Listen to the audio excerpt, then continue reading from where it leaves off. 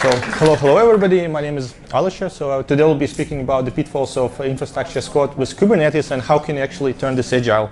So before we start, a little bit about myself, right? So I'm a senior software engineer at EPAM, right? I've been in the industry for around 5 years.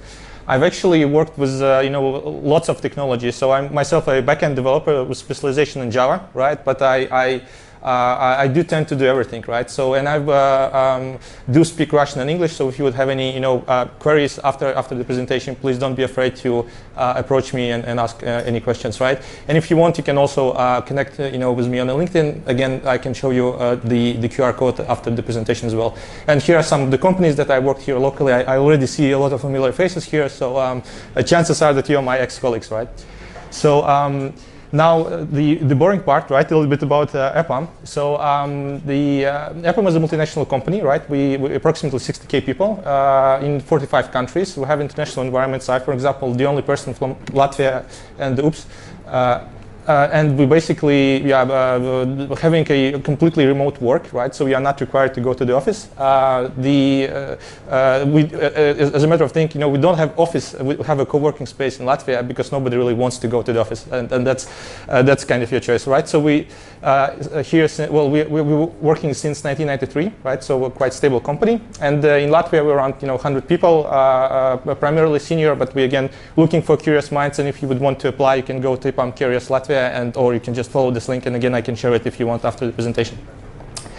So what we're going to talk to today about. So I will present you a couple of client cases, right? So I've interviewed about a dozen people before this, and just picked up a couple of interesting products to go over, right? Because of NDA I can't disclose the names, of course, but I can at least describe what the product is. And we will look into how you can actually use Terraform with Kubernetes, right? We'll cover some setups that you can actually have in the cloud, some aspects of service mesh and how you actually usually use it, and we'll cover a little bit how you can deploy a gateway, and why can't you, for example, use an ingress. And hopefully we'll also go over the demo, right? So the client case studies, right? So before we go there is a terminology that I use in some of the slides. So if you would be interested, there is a north to south and east to west traffic. So north to south basically means from internet to your services to to the bottom, right? The databases, other services, etc. While east to west means you do communication between the clusters. So interesting thing. Okay, so the first client, it's an automotive industry. It's one of the largest producers of the cars in Europe, right? They have an IoT platform that basically provides some interesting features like self-service, right? Some metrics like if you need to change, for example, fuel, or shows you mileage, some software updates for the cars, and et cetera, et cetera. So from the challenges side, when the client approached us, they were actually not innovating. They were, and all of those things, it was quite a while ago, but still all of those things came from United States, right? So Europe was not really famous for its self-service portals for the cars, right? And the ecosystem was expected to be highly available. It was not required, right? But it was expected it will be, at some point you will have a load. What they were looking for, because of their size, they were looking for, at least for this product, right? They were looking for decentralized and independent solutions. So something they could deploy, right? But other teams wouldn't really interact, let's say, with infrastructure teams. So they wanted to have, for example, a gateway, right? Or a Kubernetes cluster that is shared, and you deploy it, and you basically, don't care about, others, right? You do some basically authorization, but otherwise it's quite independent. They also had, I believe, with POC, if I recall it correctly, they had observability issues. So the service that they were calling was basically timing out, right? It was not, it was returning around, the latency was around 10 seconds. So they couldn't figure out why, right? Why? Because there was a chain of services that was called, and they couldn't really know why exactly that happens.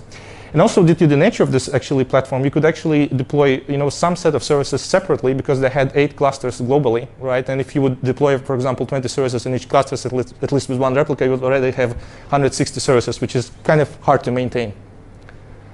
So the second one is actually also one of the largest global smart device manufacturers, right? So they also have a hybrid of an IoT platform. And sorry, it just happened that people from IoT replied to my emails. So basically they have a very interesting platform. So whenever they release a new series of the phones, they actually do a couple of let's say, clicks, right? And you basically, get everything set up for it, right? You have a basically a repository for software updates. You have a databases that are required for the series of the phones. Let's say all of that basically comes up. You don't really have to do anything, right? It's an interesting product. There was a requirement in case of, let's say, load or partial cluster failure. They wanted to route some of the traffic to other clusters. So because they had multiple copies in different regions and continents as well. So also due to the nature of IoT, right, because the way those devices operate, they don't rely on the standard protocols. So they wanted more fine-grained control over the how you actually receive the traffic, how you decode it, and etc. So they wanted something better than just ingress. They also wanted, so this is an interesting thing, because I was asking about some of the features of a mystery gateway that we'll actually go through today. And I was, asking if you actually was looking into something, decentralized with the solution, because they were using this. And they actually, they didn't mention this as a kind of, as a requirement. But when I started asking about it, they said, yes, that was actually something that really helps. So it's one of the things you will look at. And the system had to be highly available because of the load. So where we get right with this, so Kubernetes can solve some of the questions. So high availability, Kubernetes can do it, right? But how do you do things like multi-cluster setup, right? How do you do better control at the gateway? So, but before we do that, let's first check how you actually do set up Kubernetes on the cloud provider. So one of the ways you could do it, you can do it in a cloud native way, right? So you can have a set of services, right, in a GCP, so we can have a messaging, right, a monitoring tools. You can have for example, a compute engine, which is equivalent of EC2 instances in AWS, right, with a mix of your cluster, and then you basically create maybe a shared VPC and basically do the setup. So it's very so one of the perks of this setup is that you actually have very convenient managed system with no overhead, right? It's one of the selling points. You do get relatively limited control of the over the product. So if you need some feature, you have any bug, right? Even if you have a premium subscription with the cloud provider, it won't be coming soon. So we just need to realize it.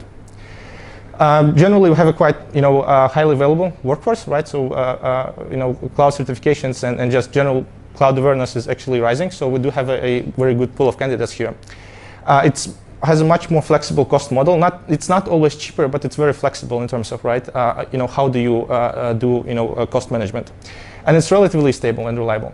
So the second way, you actually do more Kubernetes native, right? So you can't really do entirely Kubernetes native. So because there will be some services like DNS that you have to have outside of Kubernetes cluster, but you can deploy a lot of things like messaging queues, for example, inside the cluster. You can deploy the gateways inside the cluster. You can deploy many things inside the cluster. So this is generally harder. So if you don't really need it, don't do it. It's not a requirement, right? So the way basically one of the perks here is that you actually get a lot of control, right? So you can, for example, declare deploy your own gateway, and you can say I can configure this gateway in such a way that it will process the traffic, right? If we were speaking about let's say binary traffic, right, MQTT, you can actually decode it at the gateway level, and you can't really do it with the serverless solutions like from AWS. It's much more expensive, right? Because remember, you're not only paying for the cluster, you're paying for the actually people, and finding a Kubernetes genius that also understands how Prometheus works, right? That also understands how mystery ingress works. It's kind of costly, so you kind of have to consider this as well. Fun fact, right, about stability. I've actually, while I was preparing for this presentation, I've tried to deploy something that I had developed 2 years ago. Terraform failed, but Kubernetes applied. It's when I created a cluster, right? So it's you actually get a backwards compatibility with the Kubernetes, which is an interesting thing. Okay, so let's quickly go to the Terraform and actually see how we deploy it. But before we do that, does anybody here wants to know what's Terraform like? Do you need an explanation? Just please raise your hand. Okay, we have a couple of guys. Okay, just I was hoping that we will skip it, right? But so for this demo, right? So basically, Terraform is kind of has its own language, right? You declare a couple of files. For this demo, it just would be enough if you would know this, right? So you declare a provider. Let's say you need an AWS provider, right? You want to deploy to AWS. So declare a provider, you declare a version, you configure it with the provider. Sometimes you need to provide credentials, but generally, if we're speaking about the local setup, you would have things like credentials in your, let's say, .aws file, right? So in my case, it's GCP. It basically has it there as well. Then you declare a resource, right, which is in this case is ACL actually for S3 bucket. I was thinking it was S3 bucket, but it's ACL, right? So, and then you can, when you declare this resource, right, if there are any different remote states, right, and the state is actually how the Terraform understands what you actually deployed, right? You can if it's in a different state, you can auto-wire it. Otherwise, you can actually, as you can see below, just reference the IRN or ID as it's called in AWS, right? So you basically would have some additional, other things in the object. So I hope it at least a very short representation of what Terraform is, but I hope it did help. So with the Terraform, right, there is a Kubernetes provider. And a quick, before the question, right? So the Terraform provider uses actually an HCL object, right? So in Kubernetes generally use YAML files, but the Kubernetes provider uses basically HCL objects. There is a kubectl that allows you to apply YAMLs, but it's not HashiCorp official. And sometimes, I have personally had, a couple of times problems with not having official providers, and just, people just don't like it, especially in big companies.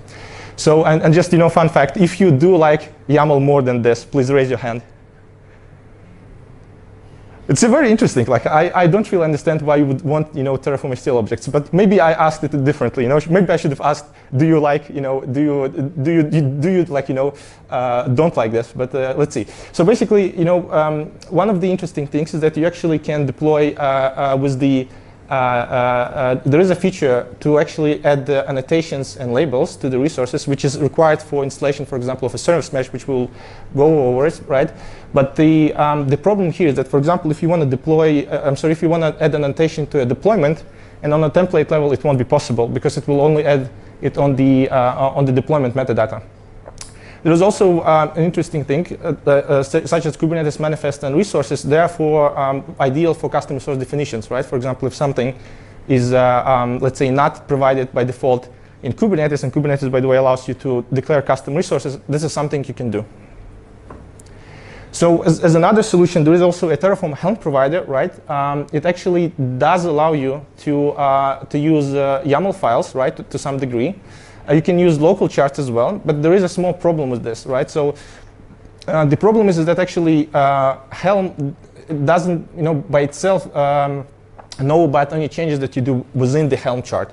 So you would have to do a couple, of interesting tricks. You can, for example, calculate a hash within the Terraform to figure out whether something has changed for local, for a local chart. So you can, for example, do the same thing on the commit IDs from the repositories. So interesting, and you can actually have it a very convenient thing to to have and share. Okay, the service mesh. So does anybody here please knows what the service mesh is? Okay, not many, but we can go right over it. So before we go there, right? So I'm very sorry for the way I'm not the best at drawing diagrams, but there is two types of clusters, right? Synchronous and asynchronous clusters. So within asynchronous clusters, you generally have a message broker that basically handles the communication, and it's basically a pull-based environment where services actually pull the work when they can, right? And if they can't, they just scale and then pull them on basically on availability, right? So it's highly resilient. There are some issues with this setup, but generally you wouldn't really want to use service mesh because service mesh was designed to be used with the synchronous models, right? Where you have basically a mess, right? Where there are tons of services that depend on each other. And it's also actually quite a lot of interesting problems, which we'll go over those. But just to give you an insight, right? For example, if let's say service A is very slow at responding, right? Where could be the problem? Is it service G that it actually slows it down? Maybe it's service C, or maybe it's actually service E, right? So you never know. So it's an interesting problem. So there are a couple of things, right? So some of the things you probably might know, right? I think one of the things that comes to my mind right away was the service mesh that actually does TLS. It encrypts communication between the services, quite easy, right out of the box. You just need to provide certificates, and even some service meshes they actually have extensions that allow you to generate those, out of the box without any configuration.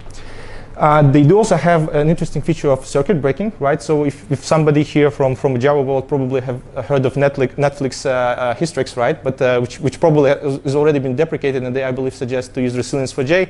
But you generally do these things now in Service Mesh. It's a new trend. Another thing that they actually added quite recently is actually cross-cluster discovery. So the emissary ingress also supports this, and I won't be showing this today, but it's actually a very convenient way.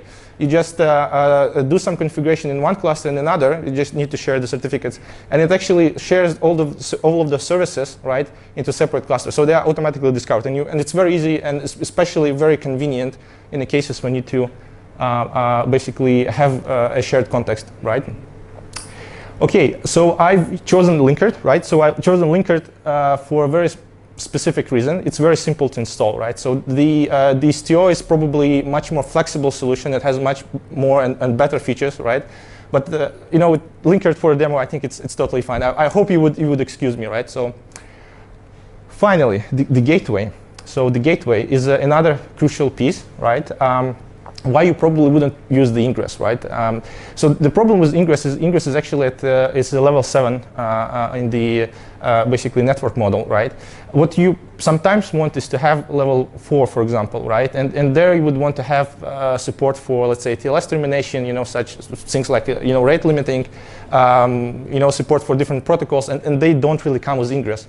And you would probably have to, you know, do a lot of things like, you know, putting a load balancer service, right, or probably doing, you know, some other interesting things. I do believe that I actually sure that some of the cloud, you know, platforms, they provide extensions to the ingresses, right, with some annotations and other configurations that actually can do those things. But then you basically becoming bound to the provider.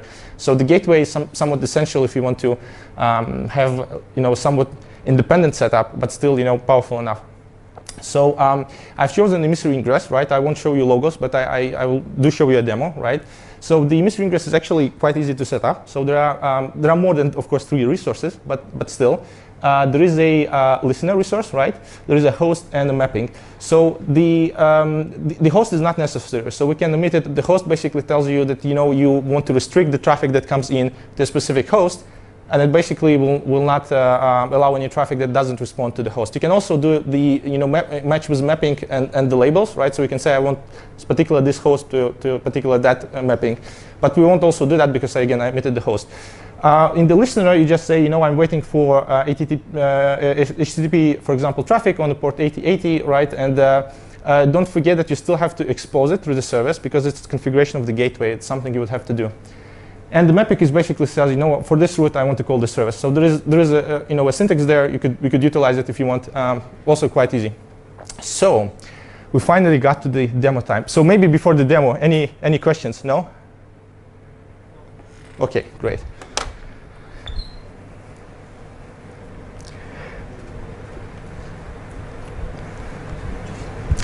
Yeah, actually, before showing this, I want to show you. I've you know, provisioned the cluster because it takes around 20 minutes to provision the cluster. I didn't want to do it you know, beforehand. So we do have actually cluster, I believe. Oh dear. Internet. I love it. So my mom told me never use a public, you know, Wi-Fi. So let's hope it will connect, right?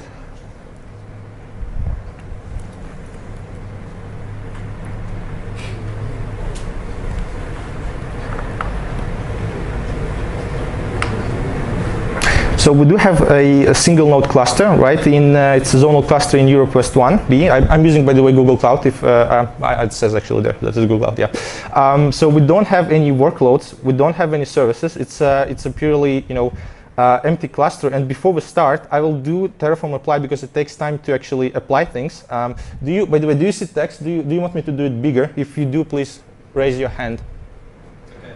Okay, there are a couple of guys, but I really hope it's gonna work. So right. Oh, so inconvenient actually. There it is.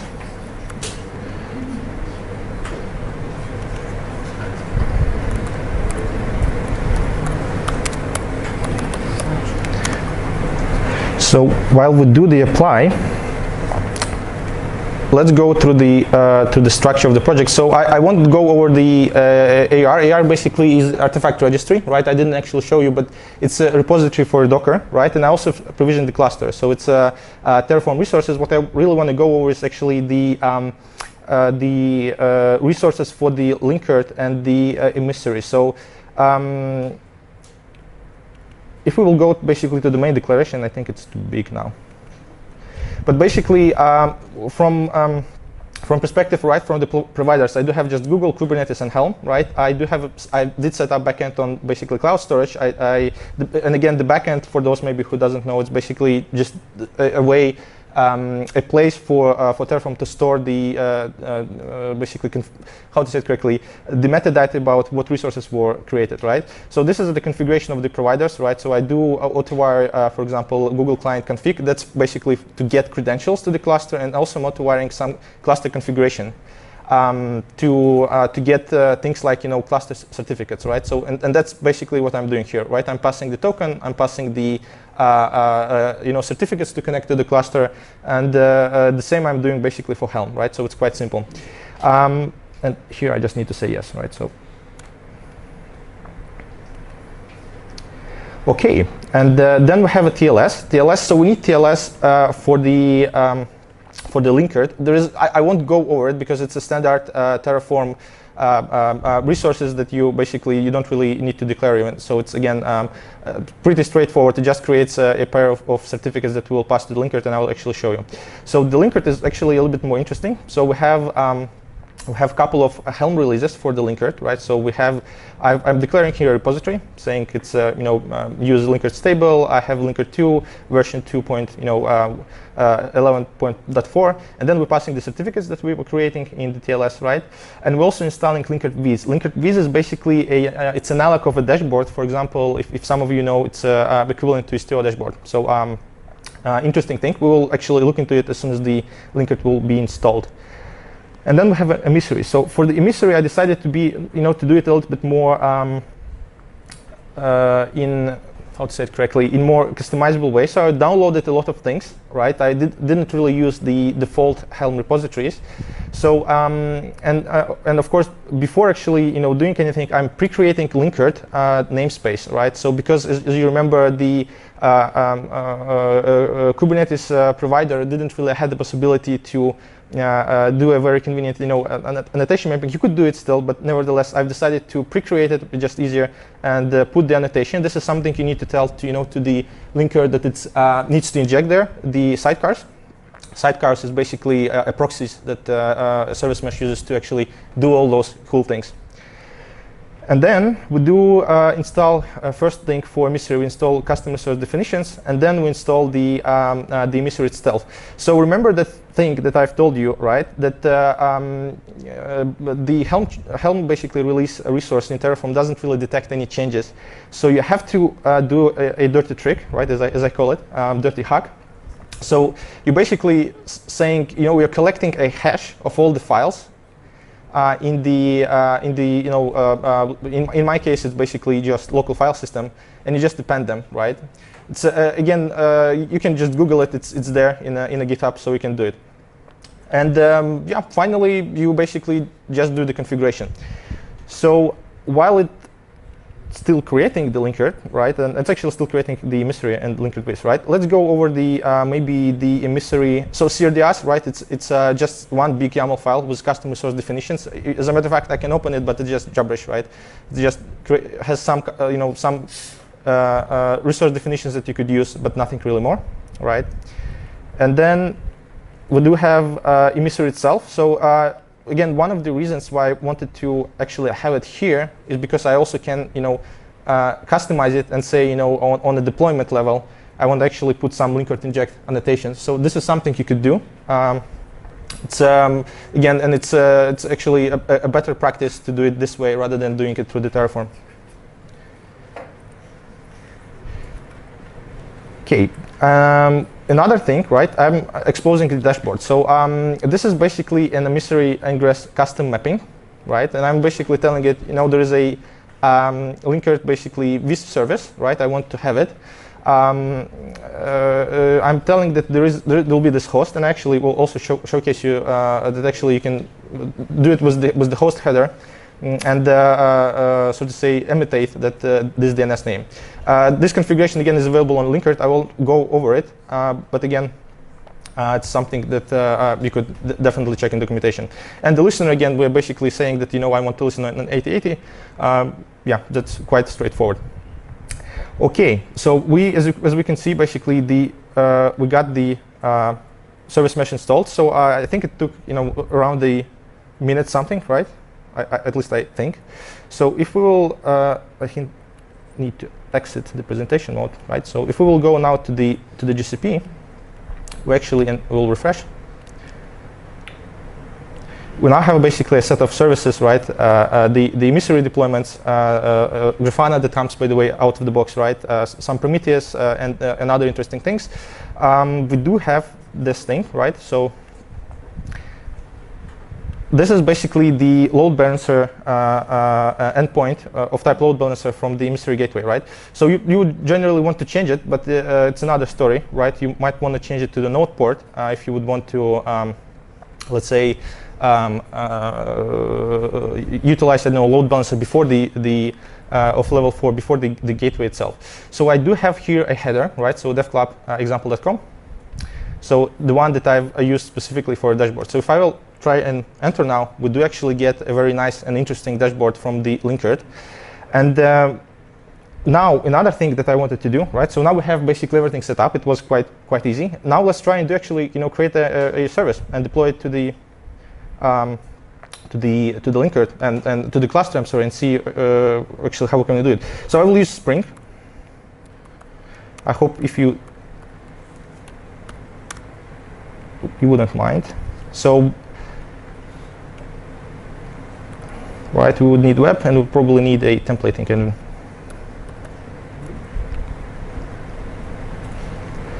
Okay, let's do Gradle.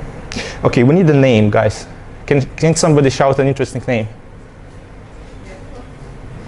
DevClub. Okay, that was interesting, right? Okay. I will, guys. Is it okay if I will put this because I need two hands? Otherwise, I will do it very slowly. I will shout if that's okay. Yeah. Okay. Did somebody say no? No. Right. So.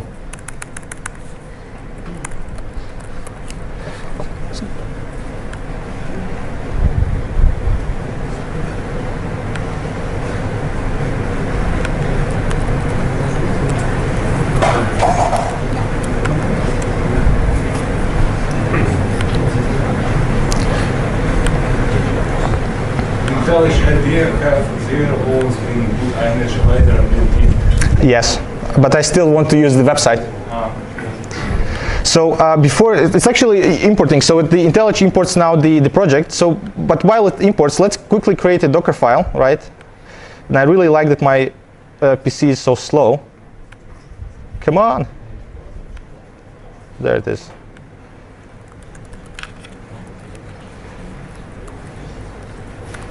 So this is basically a very simple Docker file, right? All we do, basically, we're expecting to collect. Let me turn on the microphone. Right, so we're expecting basically a boot jar in the libs. That's standard the output, right? And while it still does import, let me quickly create here a folder, right? Because we are running out of time. Kubernetes, for example, right? I will use single file, guys. I'm sorry, I didn't prepare CDCIs, right? I know that's CDCI conference, but I will just do kubectl apply because, again, it's faster and, right? For example. So it still does importing. Okay, while it does import, so guys, what do you think we would need to do the deployment, right? From what you actually saw. Come on, ideas. Come on, guys. Think about where you would deploy, this is Kubernetes context, where you would deploy a, let's say, deployment and a service. Namespace, come on. Yes, right, so let's create a namespace. Let's say it's where's DevClub demo, right? So we would also need to put an annotation there. Very interesting. Come on, Lana.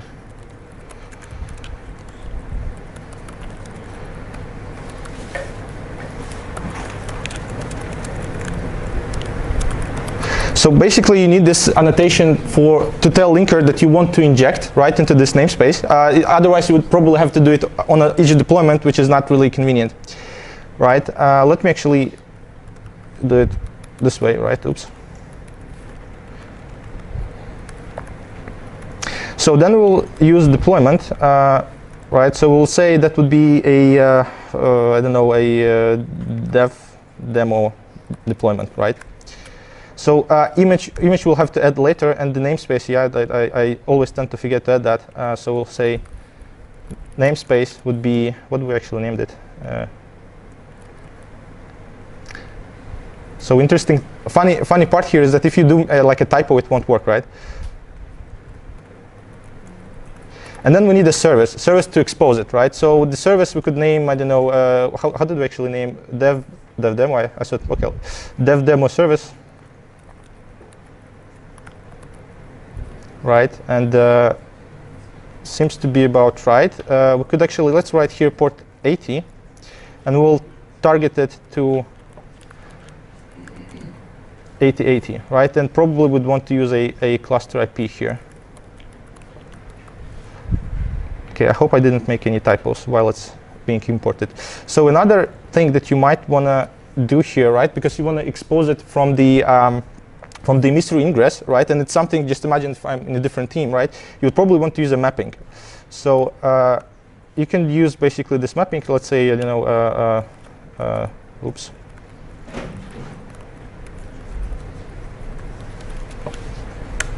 So let's say prefix would be up, right? The method we actually wouldn't need. Service, how did we name our service? It's a dev demo service. Dev demo. Host we can say any, right? Any host. Host rewrite we'll probably not need. So here would say, so it would be any, right? Any letter with any amount, right? So and probably would want to have a slash afterwards, yeah. So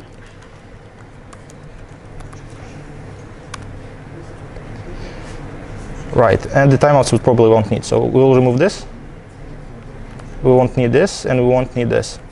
So basically what we're telling here is that actually, hey, listen on basically app, right? On the pass app, right? Do it for every host and redirect it to the same namespace on dev demo service. Basically, oh, it finally got imported. So and basically do replace it eventually to the from basically this regex to the one that we substitute to. So I think it was it target port? Target port. Okay. Let me quickly check. There is something red here as well. Image we will add, right? So before we do that, so let me quickly say that we'll have a controller, right?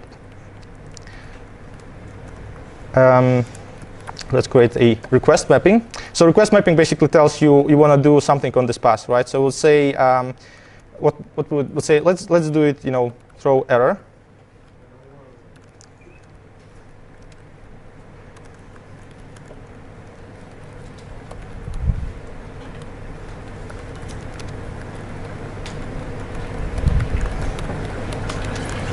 So many typos.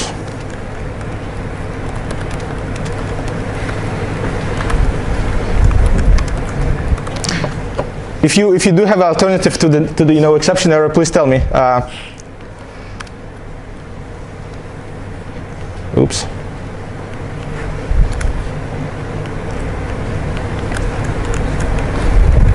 So I want to create 3 endpoints, right? One that basically does a normal template, and we'll create a template in a minute, right? A second will basically do it with a delay, and third will just throw an error, and we'll basically see all of that in the service mesh. Quite interesting.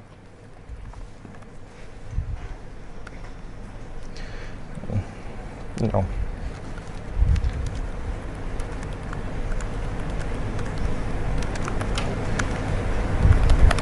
Oh, forgetting that I didn't declare a method.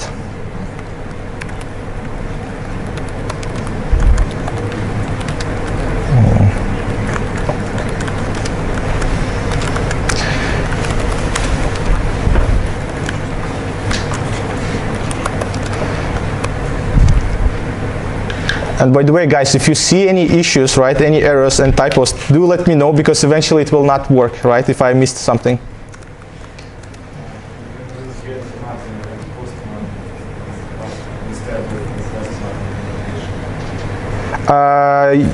True, but I want also to do a response body here for the error. Okay, so and we want to do a actually wait, right? So it would also be get.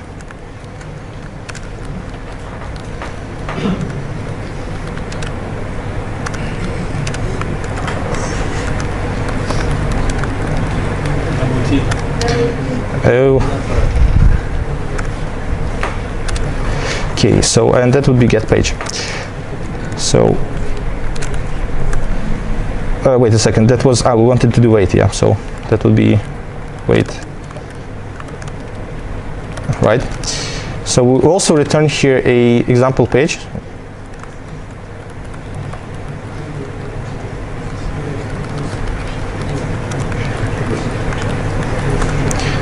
And let's wait for, let's say, 5 seconds, right? So just a second. And here, right, we want to actually, I wanted to do it here, but you know, let's actually do for the wait. Yes, you're right. Let's do a body here. So we want to say, I hate caps lock. Okay, so response body, right? And we will actually return here a slightly type, let's say string, right?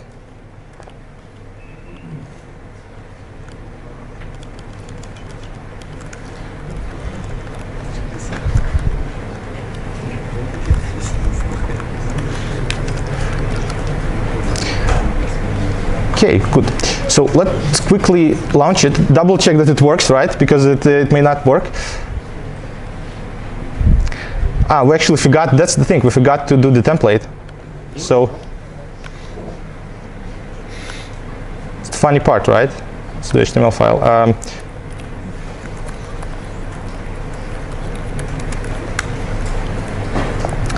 Okay, fine. Let's leave the title and in the body. Okay, guys. Any sentences? Come on. Out of everything, right?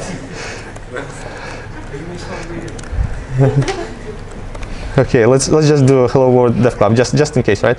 Okay, I think I need to restart it. I'm not sure if it will catch the change.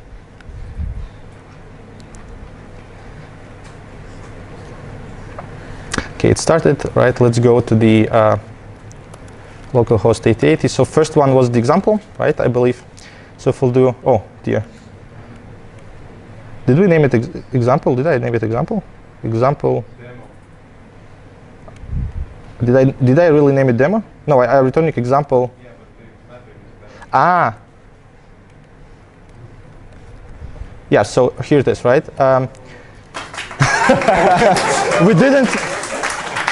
we didn't deploy it yet, right? So I think the second one was throw error, right? And we can see that it's actually 500.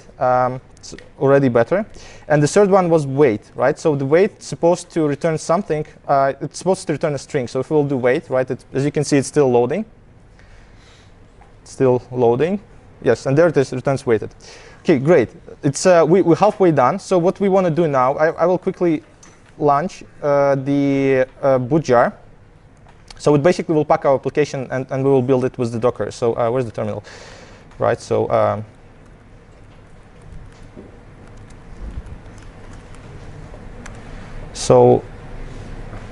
yeah, I don't have a colorful terminal, so sorry for that, for the gibberish.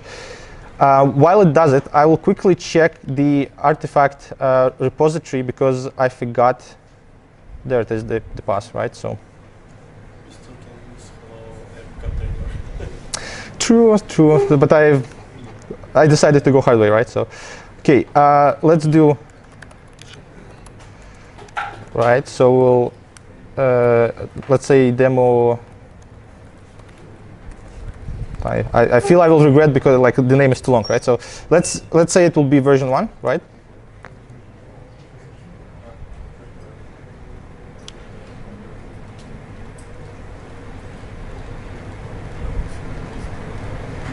By the way, it's a good moment to ask questions, right? So because we're waiting. What web server are you running there? Server? It's a local machine. I'm doing it on Google Cloud. So the registry itself on the cloud. Now I forgot what I wanted to do. Okay, let's do Docker push, right? Yes. Somebody said, I think somebody said push. Thank you. How did we call it? Demo, I think app version 1. I really hope it was that. So we wouldn't miss it, right? The push refers to repository. I think I misnamed. Yeah, so it was demo DevClub app version 1. Yep. So I have to. Okay. My terminal doesn't really like me.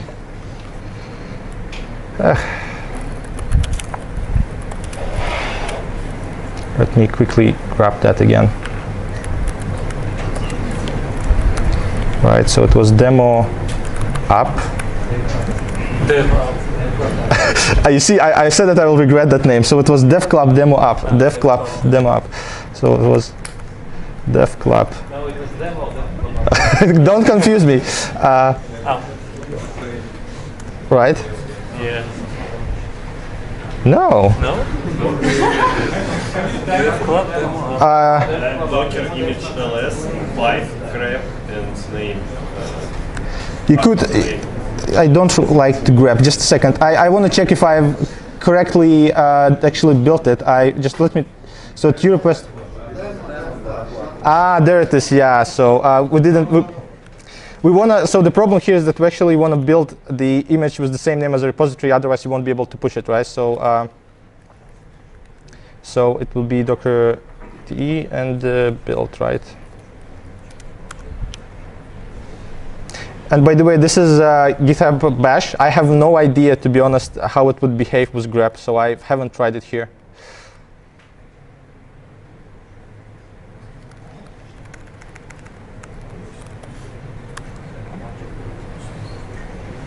Finally, right? It's working. So, and while it does it. So there are two tries that I tried actually before, just to be sure that it's working, right? Any questions meanwhile? No?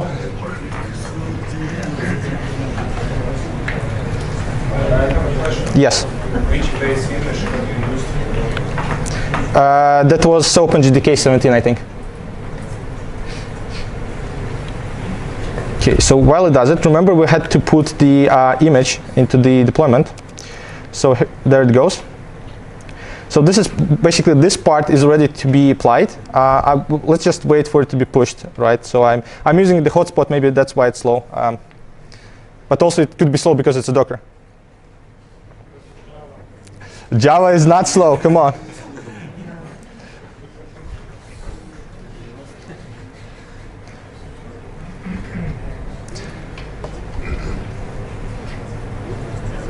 I have one suggestion. Yes. Check the labels for deployment for this service. The labels, so it's dev demo deployment, the service, where's the service? You actually right. You are all right. If you wouldn't tell me, we would probably try to figure out why it doesn't work. So, thank you. Good. So it's probably being deployed, right? Let me refresh. So we do have it here now in artifact registry. Now if I will do basically, it's in basically, yep, so kubectl, right, it's Kubernetes. I think it should do fine.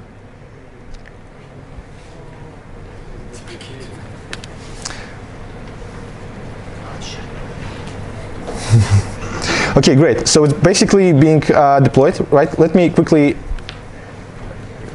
Let's go to the cluster, right? So in the cluster, before we refresh, we'll probably have a cluster IP deployment already with one pod, right? Mapped to it. Yep. So it's still starting up.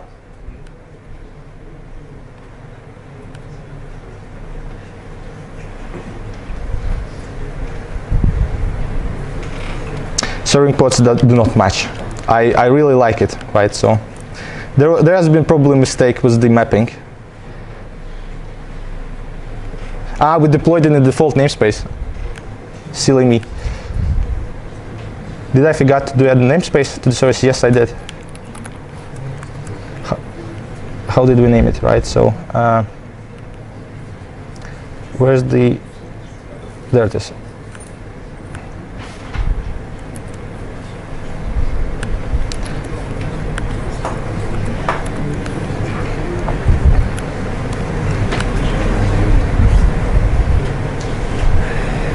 Come on. It for some reason created a second service, which I really like. Is the deployment in the same space? Once again, yes, it should be on the same namespace.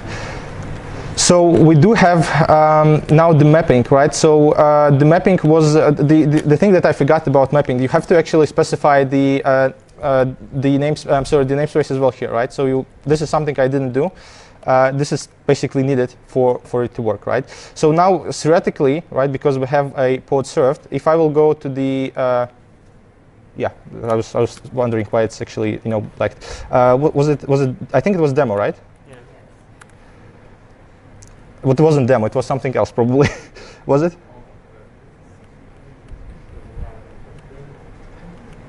Aha, demo. Funny thing, right? Another quick solution.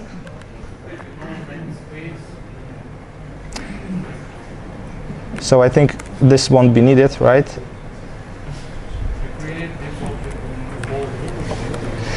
No, the namespace, it's totally fine. It's probably now, you see the problem now is that we actually can access it from the load balancer in the mystery ingress, right? So the problem is probably with my configuration in the routing. So I either shouldn't have put in a slash, or maybe I shouldn't have used the patterns. Just a second. Right, so now there it is. So the thing that I did, right, I've removed the slash. So from here, I created a regex, but I again didn't remove it. So the reason why I actually wanted to do this, right, to show you the interesting feature of the linkers is that actually now we have this DevClub demo right up that is that you actually can, you know, see here. So the interesting thing is that you actually can see here the latency of the services. You can see the connected services. You can see everything that is basically, you know, comes in and goes out. So for example, here, if I will go to the, I believe we had like, was it throw error, right? Throw. Oh, wait. Where did I had that? The other part. There it is. Thank you again. Right. So now, if I will do it a couple of times, right? Let's do it more, right? And if I will go back again to the other browser, I think it was, where was it? Ah, there it was. So here, if we will basically, come on. I didn't add the tab, so we have to wait. So it has to add a tab. It's another sidecar to basically monitor, right? Let me do it again. So if I will theoretically go here, you can see the success rate here is 0. But it should also update the success rate here. Oh, there it is, right? So and you basically see that something is wrong with the service. You can also do a lot of interesting things like debugs and other things here. You can basically, if I remember I've created a page with the latency. So if I would probably use it a couple of times, the latency of the duration would be 2 milliseconds. It will be more. But because Edgar hint me, you know, that the time is running out, right? So do you have any questions? We probably will finish here. Maybe anything you want to ask now? What is the ambassador? Ambassador is the gateway. I didn't put the picture. So this is a gateway that you actually put inside the inside your cluster, right? So we do have a couple of deployments here. So it does deploy to the emissary ingress namespace. Ambassador. So just a little bit of confusion. Ambassador is the old name of the emissary ingress gateway. So they've donated. They separated some parts of the ambassador, made it basically a open source project, and I believe that the commercial now version of the ambassador gateway is called Edge Stack. But before it was called Ambassador. So if I, you know, sometimes telling Ambassador and sometimes emissary, sorry for that. But here it goes. So here you have like your basically set of emissary deployments with some basically dashboards that you could expose by the way in Ingress admin and other things. So yeah, anything maybe else? Yes. If you log into the container and, for example, call out from it to outside, we get something. Would it also be registered? Yes, so you could do that in Istio, for example. I'm not pretty much sure how you could do it on linkers, but in Istio you could declare actually egress resource, annotate it with basically a couple of interesting things, and it will actually show you where it goes. So yes, it is possible. Okay, I guess that's it, right? Yeah. Can you say it louder? Supported. So it does support basically everything that is based on TCP. So I do know that it actually it might support UDP, but I'm not sure about it, right? But if we are talking about TCP, so you basically get all other interesting things like HTTP2 with gRPC, with things like MQTT and yeah, so full set of things. You could actually, there is interesting thing that you can add plugins to it, so you can customize it if you want. So it does support some extension. Yes? Did you try to measure the performance impact? No, but I can tell you. So because again, this is not the stack that we exactly use at my project, but I was because I was interviewing other people, they said it's not really a problem. So one of the interesting things was this is that actually emissary ingress is based on Envoy, and Linkerd uses its own sidecar. So you might, when you do a tap, when you do a tap on a service, I do have 3 instances, so you sometimes might actually see 3 sidecars basically in a pod, right? So if we will go deeper there, so you will have basically 3 for Envoy and 1 for Linkerd, and they actually have almost 0 performance impact. So it's at least that's how they say it. So almost nothing. Okay. Anything else? Maybe no. And in Amazon, yes. It's called AppMesh, right? Yes, so there is also a cloud armor. There is, I think, how they call it. There is solutions here and there. The thing is that those solutions, they not as flexible as this, right? So you can customize it as you want. You can add extensions. I'm not sure exactly if you can do it with those solutions.